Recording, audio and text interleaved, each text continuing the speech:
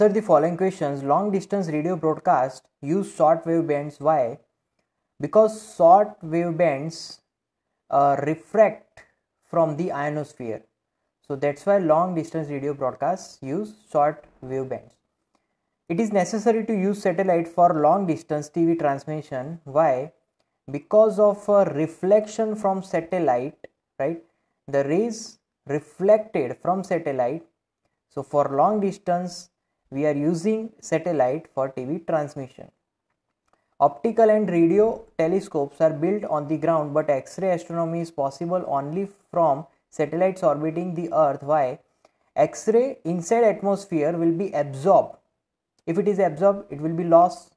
So X-ray astronomy possible only from satellite orbiting the Earth, while optical and radio telescopes are built on the ground because for transmission they can transmit inside atmosphere also. So optical radio telescopes waves also transmit inside medium also, atmosphere also. The small ozone layer on top of the stratosphere is crucial for human survival. Why?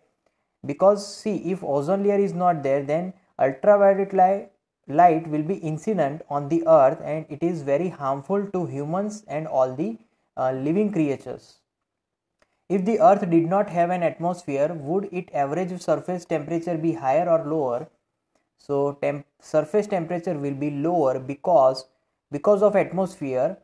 The rays which is coming from sun, it will be absorbed in the atmosphere and it maintains, like greenhouse effect, it maintains our temperature.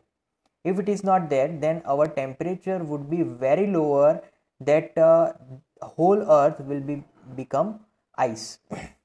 And the next, some scientists have predicted that global nuclear war on the earth would be followed by severe nuclear winter with a devastating effect on life on earth. What might be the basis of this prediction? So see, nuclear winter means there are clouds of this nuclear atmosphere. So because of this nuclear atmosphere, we are calling it nuclear winter, and that now atmosphere will be polluted because of nuclear energy.